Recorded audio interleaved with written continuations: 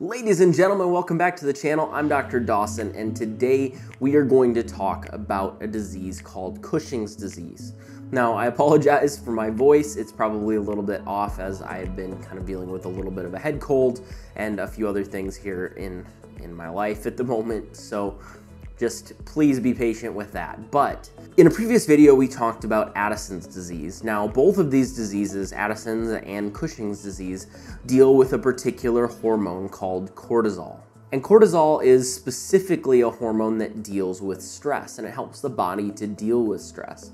And Addison's disease is when the body has none of this hormone, another hormone called aldosterone, which is very closely related to it. Cortisol is a very important hormone when we're talking about dealing with different types of stress. It could be pain, it could be trauma, it could be cold exposure, it could be quite a few different types of stress. We could be talking about physical stress, we could be talking about emotional stress in humans, and I believe in dogs and cats and other animals as well. Now, the pathway that starts the production of this hormone, cortisol, starts out in a part of the brain called the hypothalamus. The hypothalamus is basically the nervous system's connection to the endocrine system. Basically, the endocrine system is the system that deals with hormones, their production, their pathways, their signaling capabilities, and this affects most of the body's health because it affects energy metabolism, it affects reproduction, it affects growth, it affects so many different things for the body's normal function. Now, the hypothalamus is stimulated by the rest of the nervous system to start to produce a hormone that is going to signal the next part of the chain, the pituitary gland, which is also a gland that produces many different hormones, and it's also in the brain, or it's actually just below the brain. In the body. And so the hypothalamus is going to produce a hormone that is going to talk to the pituitary gland and tell the pituitary gland, hey, we need more cortisol because we're stressed out.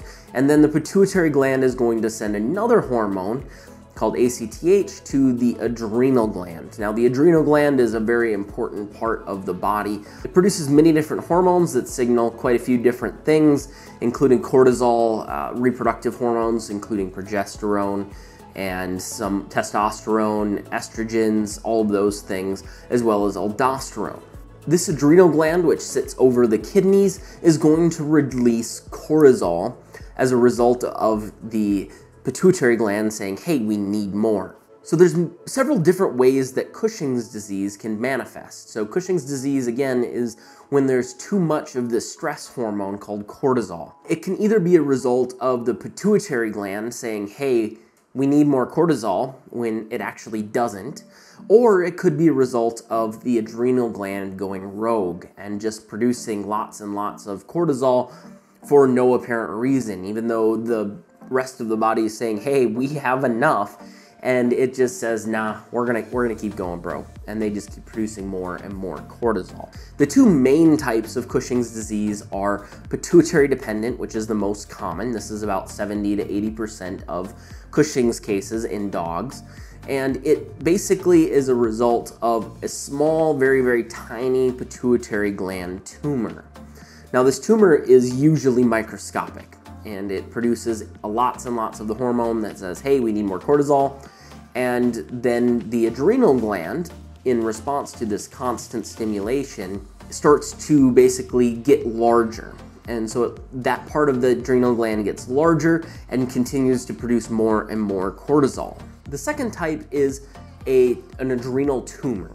And this is typically a benign tumor that is going to produce excess cortisol as part of its process of just getting larger. It doesn't respond to negative stimulus, meaning that it doesn't respond to the body saying, hey, bro, we've got enough. And it just kind of keeps doing its thing and doesn't really care.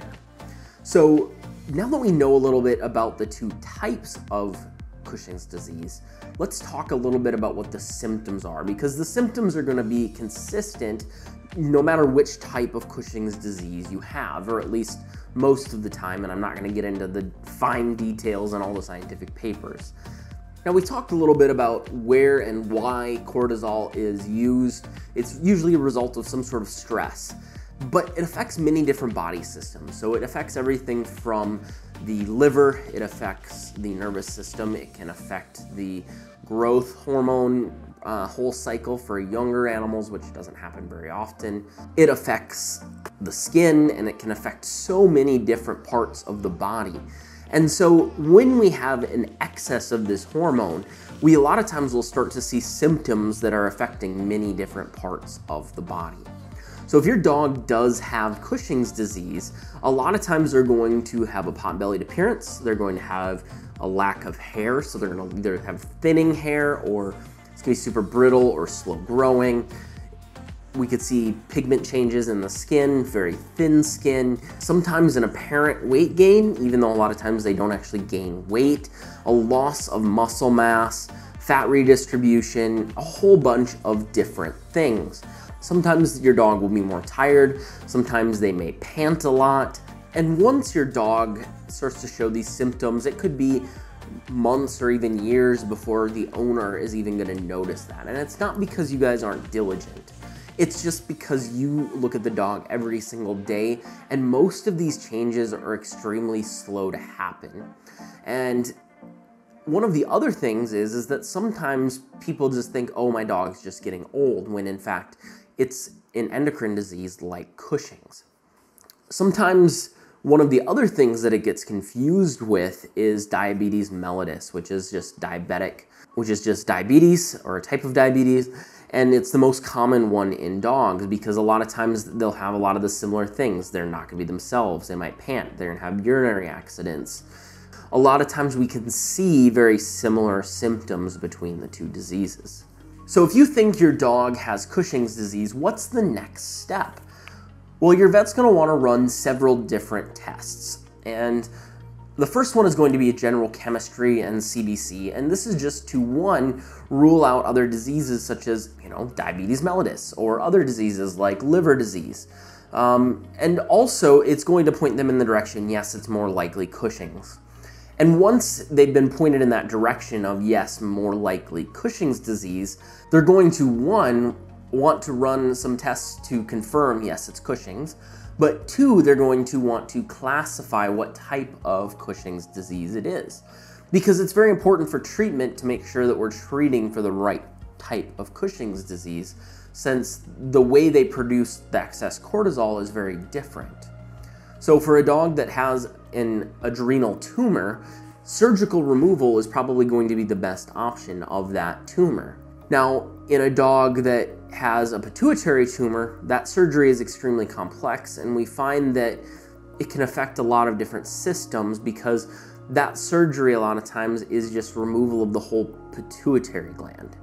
And it's a very high-risk surgery because of where it is at in the body, and it's not a good option. But we can treat the adrenal tissue that is producing the excess cortisol in such a way that it's able to slow down production that doesn't work, or at least doesn't work as well with an adrenal-dependent tumor. If we do in fact find that it's a pituitary-dependent Cushing's disease, then most likely we're going to want to treat it medically. And there's two different medications that we often use, and that's mitotane and trilostane. Now, trilostane tends to be a little less permanent because it doesn't kill off the tissues most of the time, but it tends to sometimes have as many or more side effects than mitotane. Mitotane will kill off a lot of the tissue that is producing the cortisol, and it's somewhat irreversible, but not really, and that one does definitely carry some risks. But both of them have a place, and both of them have been used with great success in Cushing's disease. So your vet, based on their personal experience and based on your dog's presentation, may choose one or the other. So a dog with Cushing's disease, is it a death sentence? No. There's actually an old saying that a dog with Cushing's disease left untreated will die the same time as a dog with Cushing's disease that was treated. However, I don't necessarily think that's true. There haven't been studies that have proven that, but a dog can live for a very long time with Cushing's disease. However, their quality of life often is very drastically affected, and they don't live nearly as well. I mean, think about if you just went to the bathroom in places you weren't supposed to all the time. Or if you just were fat and sluggish and couldn't move and you lost muscle mass for no apparent reason and just started putting fat on everywhere. That doesn't sound like a very fun lifestyle, and it really doesn't sound like a very fun time. Nor do they tend to be healthy, because we can see effects on the liver. We can see effects on other parts of the body as a secondary result of having Cushing's disease. So treating Cushing's disease, if your dog has it, most of the time is going to be the best option. There definitely are some very, very mild cases of Cushing's disease that may not need to be treated and could very well go untreated with very little change, but those are definitely the minority. So if your dog has Cushing's disease, or if you think it does, definitely seek some veterinary care. Definitely go to your vet and let them run the tests that they need to run so they can choose the best treatment protocol for your animal. As always, guys, thank you so much for supporting the channel and watching this video. The next few videos are hopefully going to be talking about some rabbit stuff. And I also want to start diving in a little bit into YouTube Shorts. I'm not exactly sure what type of content I'll put on there, but it will probably be interesting, so hopefully you enjoy it. We'll see you guys in the next video. Have a fantastic rest of your day.